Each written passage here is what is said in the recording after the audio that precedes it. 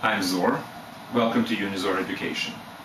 I will consider the second problem today in the graphs area.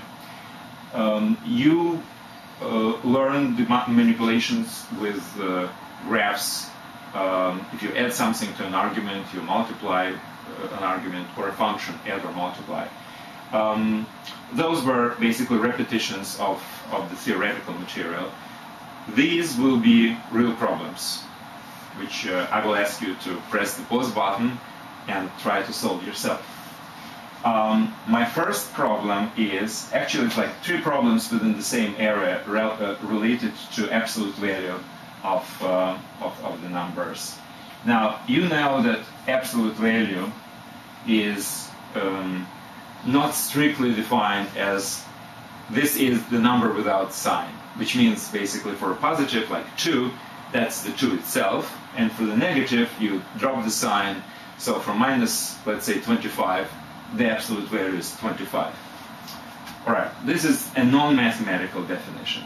What's the more rigid definition in this case is the following.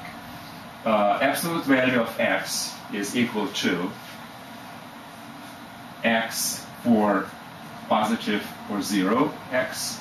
That's what actually we were saying when the number without the sign, which means for the positive, that's the number itself. For the positive numbers, that's the number itself. For the negative numbers, let's say x is equal to minus 25. We know that absolute value in this case is equal to 25. What is 25 relative to minus 25? Well, that's minus x, right? So for negative x, absolute value of x is minus x. So that's the strict definition of the absolute value. Alright, so let's consider we know about this. Keep it in mind. Now the problem. Problem related to graphs, we start with a very simple one. Well, let's draw the function graph of y is equal to absolute value of x. Here there are many different ways of approaching this thing.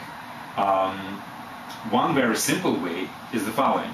If you remember, during the theoretical lecture, I was talking about odd and even functions, where even were those functions which are not changing if you change the argument sign. Let's say if you changed from 25 to minus 25, the value of the function would be exactly the same. Well, this is the case. This is exactly an even function. And as you remember, even functions have graphs which are symmetrical relative to the y-axis, vertical axis. So, how to draw this graph very simply? Well, let's do it this way. Let's draw it for positive x, and then symmetrically reflect to the negative part, to the negative x part.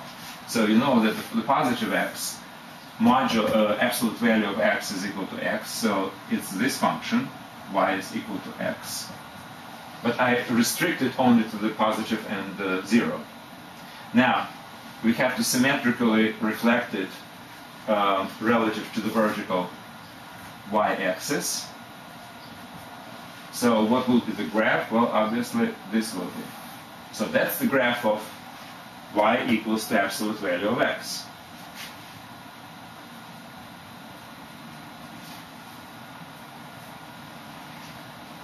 So this angle type thing. Okay, from another perspective, we can do it based on the definition. Now, as I was saying, absolute value of x is equal to x for positive x or 0, which is this part. So from the function y is equal to x, let me return it back to the x. I have to cut only the piece where it's defined, in this case for x greater or equal to 0. X greater or equal to 0. Now, for negative x, absolute value is minus x. So we have to draw a graph of function y equals to minus x.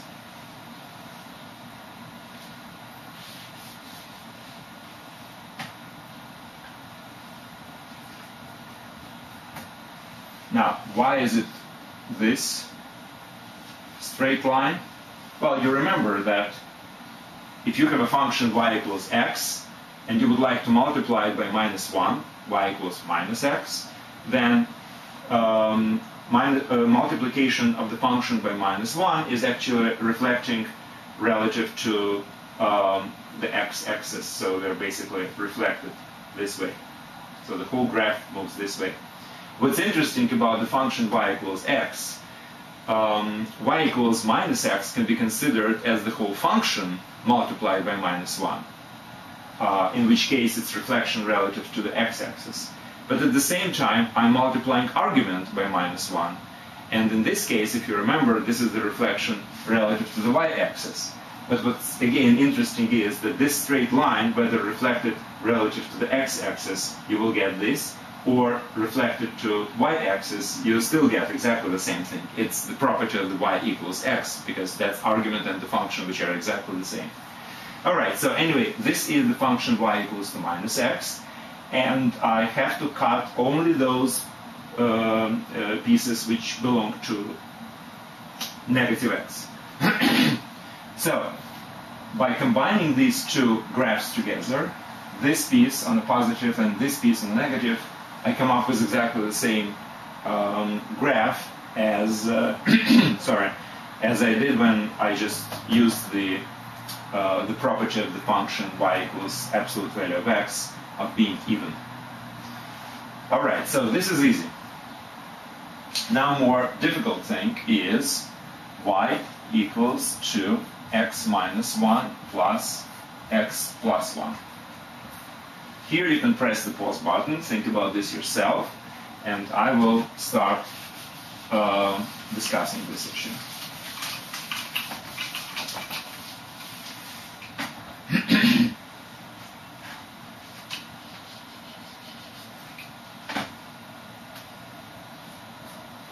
Okay. So I hope you thought about this problem, and there are actually two ways, same thing as in this particular case, by the way, two ways of drawing this graph. One way is basically have a graph of x minus 1, absolute value, and x plus 1, absolute value, and add them together. We know how to add graphs. It was part of the theoretical lecture which we had. All right, let's do it, and we'll try to do it as simple as possible. Now, absolute value of x minus 1, you know by now that this is shifted to the right.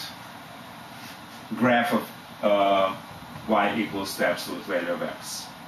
Why right? Because we're subtracting from an argument positive constant y. So it will be this way. Now, same thing here, but the shift will be to the left by 1. So it's minus 1.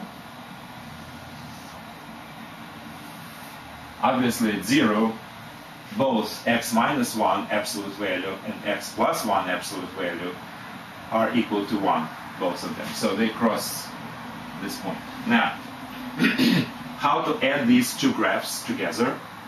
Simple. Let's start with 0. You obviously get 2 as a sum. 1 on one graph and 1 on another graph. So you get 2. Then, as you move to the right, one graph goes down, another graph goes up, and obviously they are symmetrical, so whatever amount this is diminishing, this one is increasing. This goes down, this goes up. So when you add them up together, you still get exactly the same value, 2. So the function graph will be constant for a while, up to this point and this point. Now, at these points, behavior is changing. This graph is increasing and this graph is increasing. So some will be increasing, and by the way, it's increasing twice as fast, right? Same thing here. This one is increasing in height, and this one is increasing in height. So some of them will be increasing and faster. So faster here and faster there. So our graph will be this this, and this. But this is a qualitative analysis of the graph. Because I was talking about manipulation of the graph when you are adding, subtracting, multiplying graphs, etc. These are all qualitative analysis. Let's do it a little bit more precise with precise numbers, etc. And that we can do based on the definitions which we have.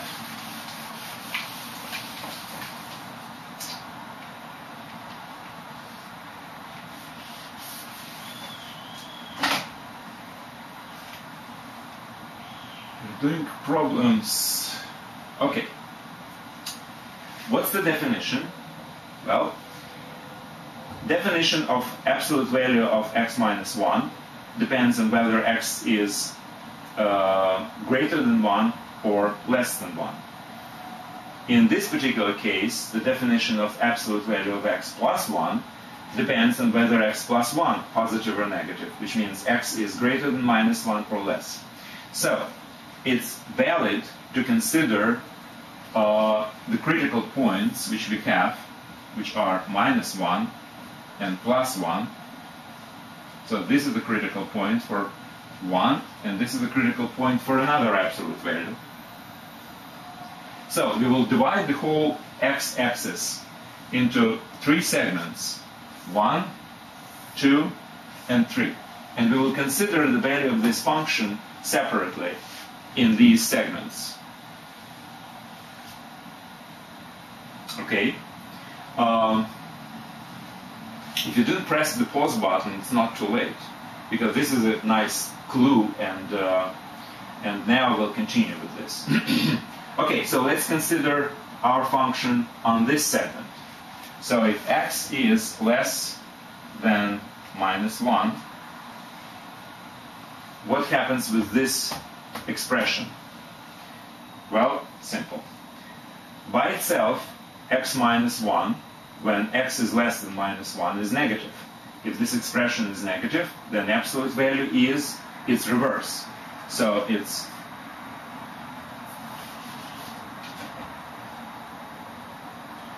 y is equal to x minus 1. How about this expression? Again, if x is less than minus 1, this is negative, so the absolute value is its reverse. So I have to put minus x plus 1, which is equal to what? Oops, I forgot to put minus here, sorry. Reverse of x minus 1 and reverse of x plus 1. So it's minus and minus. So what will be here? Minus x and minus x. It's minus 2x. And plus 1 minus 1 nullifies each other. Great. Now, next interval is from minus 1 to 1. Minus 1 to 1. And y is equal to. Well, since x is less than 1, then this thing is still negative, so I still have to reverse.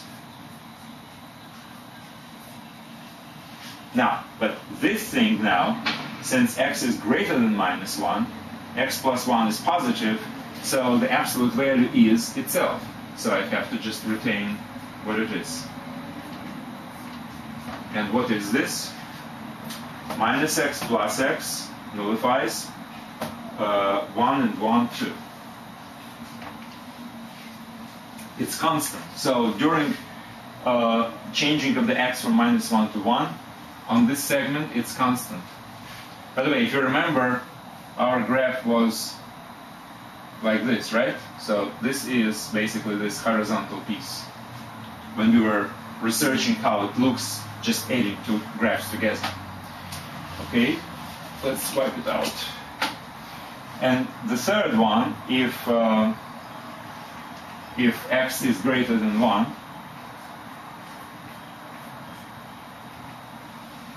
then both expressions are positive, so we have to retain the signs, so it will be x minus 1 plus x plus 1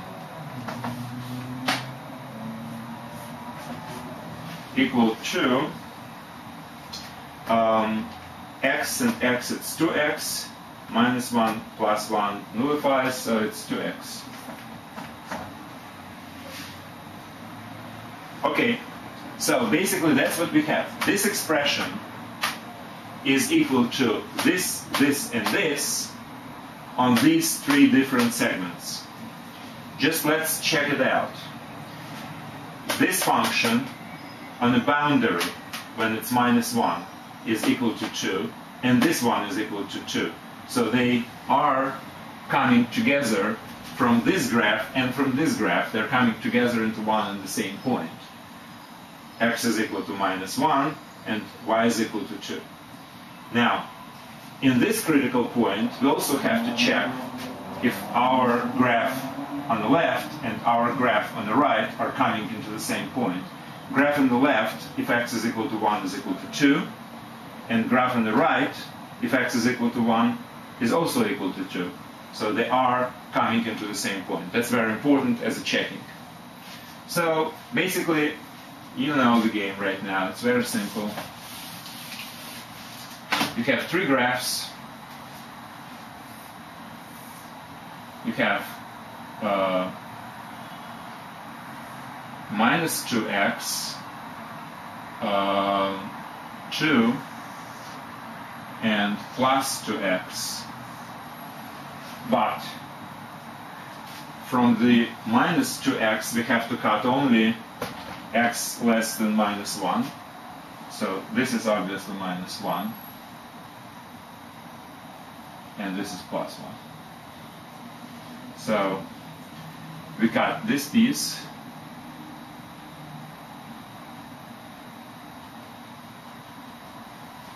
From 2, we cut only the piece from minus 1 to minus 2. So we cut this guy and this guy. And finally, from y is equal to 2x, we have to consider only x greater than 1, which means this. Which obviously leaves us with the same graph